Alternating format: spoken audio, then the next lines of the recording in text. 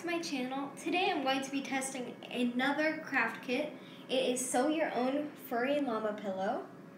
And I think it's going to turn out adorable because on the back it looks like this. So cute. So let's get inside and see what it... Let's look what's on the inside. So right now I'm opening it. Look at this. I don't know what this is. Is it stuffing or is it the fabric? No, the fabric's right here. Oh, it's so soft. Okay, so it comes with this and this. So I'm guessing this is the stuffing for sure. And then this is the outside of the llama. And then this is the back side. Then it comes with needles for sewing. Comes with a bunch of different colors of string, as you can maybe see. It comes with different pads of felt, and the ears. You can slightly see them. And what is this? Sequins. Sequins to put on the saddle or the headband, and then it comes with these stencils so you can make the headband and the saddle and all those things. So let's get started. The first thing in the book that it comes with is to sew a blanket for the llama. So for the blanket, it gives you 3 pieces of felt, orange, pink, and purple. So I think I'm going to be doing purple because purple is my favorite color, and I want this llama to be about me, not just what's in the box. So I think I'm gonna do a thing. I forgot what it's called. I think I need my sewing scissors to do this. Okay, I got my sewing scissors to cut this felt pad. So I'm cutting it very close to the edge. So then I have a bigger blanket for the llama. So I'm just going right in to cutting. So I've just finished making my shape. It's like a U. I'm going to move my scissors. So now I get to decorate the blanket. I'm really excited. I would love to decorate this however I want.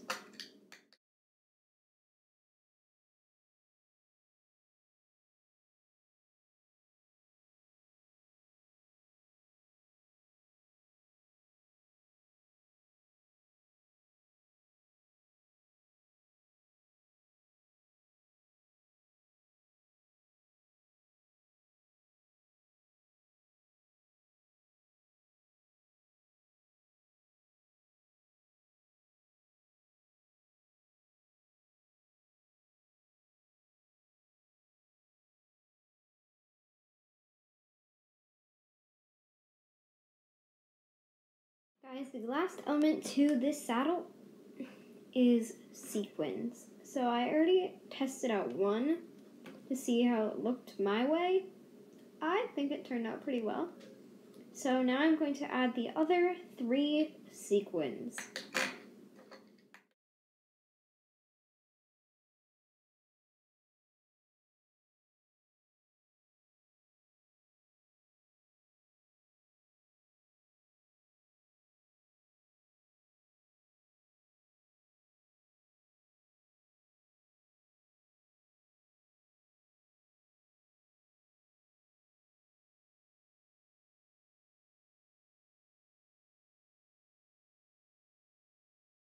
I've officially finished the blanket for the llama, so I am excited to make the face is next. So stitch the face is the next step, so you need this little thingy right here, and this thingy right here, and the eyes. Oh yeah, and thread. And more thread. Okay, so I was just reading what you will need for the face, and I found out you can use this stuffing. So I finally get to open this and feel it. So I'm cutting it open right now. How does this feel? It is so soft. It's so soft. It's like a cloud. Actually, I've never felt a cloud, so I wouldn't know. It's so soft. Oh my gosh, it's so soft. It's amazing. But you just need a bit, so you don't need too much, like this much maybe, I don't know. Let's get into sewing. For the face, you will use this black thread to embroider the mouth on. So, let me get my thread all ready, and let's get started.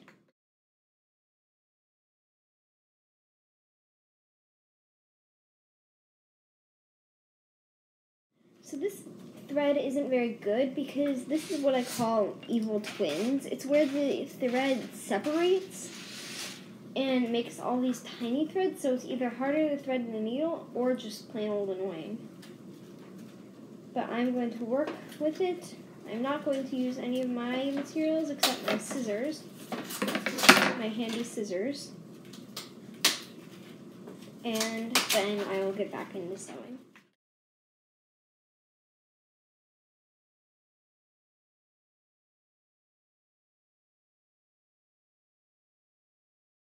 So in the last time lapse, if you saw that black blur, that was my cat. She wandered up onto the table and decided to be fun to walk right in front of my camera.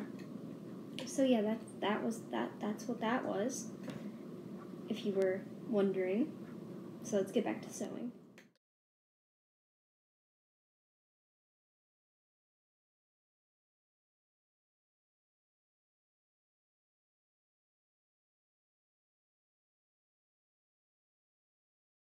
So now I'm going to be stitching the mouthpiece onto the actual face. Then I'll add the eyes, and then its face is done. And then I just have to sew the whole llama. So right now I'm trying to get all my thread ready, and I'm gonna get sewing.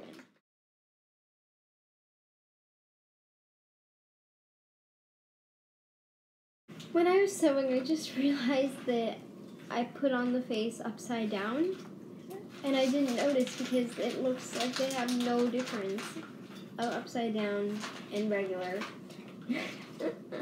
So I totally forgot that I had to put it on the other way. So that's one little mistake I've already made. Let's keep on sewing anyways. So the next step is to create the two ears.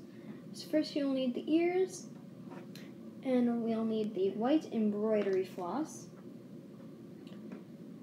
and we'll need the felt ears, a chopstick. I don't think you need a chopstick, you can use your hands, but yeah. Safety pins, which are optional. I don't think I need those because I am an experienced sewer, so I do not need all this stuff. And guys, I did end up using my own thread because there was no black or brown thread and it looked terrible with this face. But it looks better now because I redid it. So I'm going to get into making the two ears. So let's get started on that. So the first step is to place one fur ear and one felt ear right sides together, so the fur is on the inside, so it's on the side that does not have the fuzziness.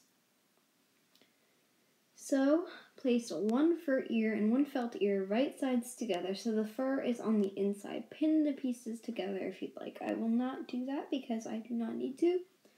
So forget about the straight edge of the ear. You won't sew that part. Instead, sew all the way around the tall part of the ear with the back stitch, page 10. Use 2 strands of white floss held together. Try to tuck the fur in. Tuck in the fur as you stitch. Okay, so I'm going to get started on that. I'm going to put you in time lapse.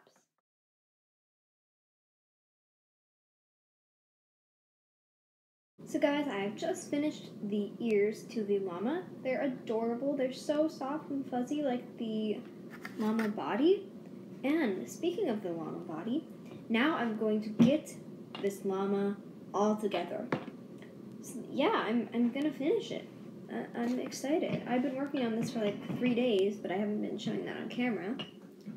So the next step is lay the front furry body face up on your workspace. Lay ears over the face so the bottoms, unsewn ends, are pointing up, just past the top of the llama's head. Place the blanket so the top edge sits on the llama's back.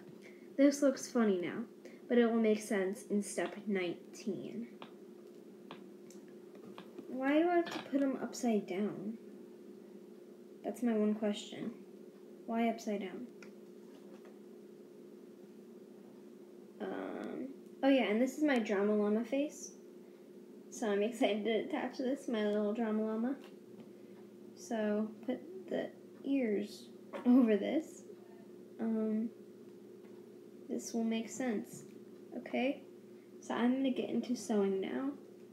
Right now I'm going to be safety pinning the ears onto the head because that's just how I'm going to do it. So I've just pinned the blanket, the ears, and now I'm ready to add the back. And so I'm going to do that backwards so then it looks like it's inside out almost, like this, because that's just how you sew, and that's how the book said. So I'm just going to do that now.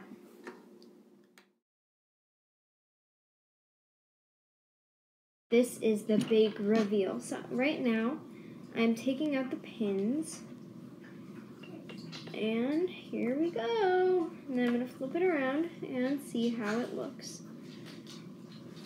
Sorry, it's taking me a while to get these pins out. Okay, that's ready, set. I need to do this in time.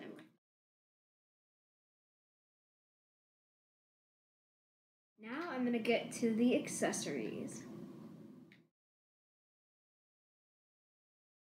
Time to stuff.